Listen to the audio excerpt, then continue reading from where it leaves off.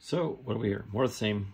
This is Amazing Spider-Man 159, which I believe I purchased as a VF Plus. And let's turn it to an Intermediate Minus. They got some spine roll right here.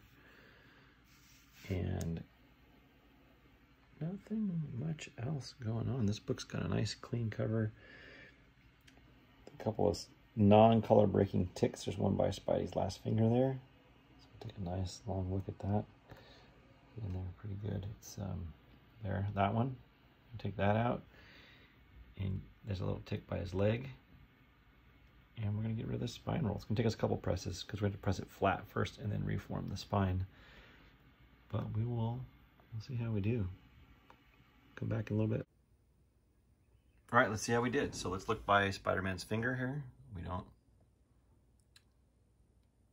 There's a little bit of a dent, tiny color break right there by his pinky finger. The one by his leg is just a little bit of a white dash now.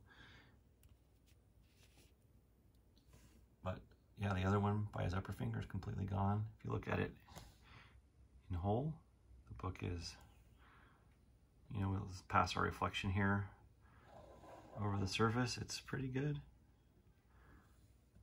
I don't really see a whole lot. There's a few little marks here. Pretty good though. Definitely Intermediate Minus on this one. It's a good looking book. We did a good job. It looks great. I like it.